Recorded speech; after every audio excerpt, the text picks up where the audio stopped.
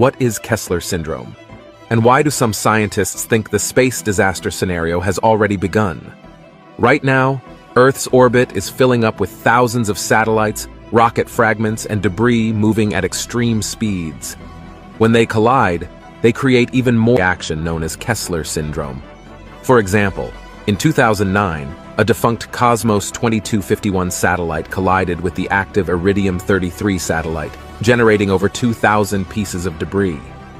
And recently, the European Space Agency estimated that over 200 million pieces of space junk are orbiting Earth.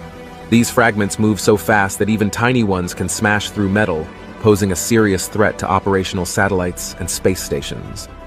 One possible solution is cleanup technology.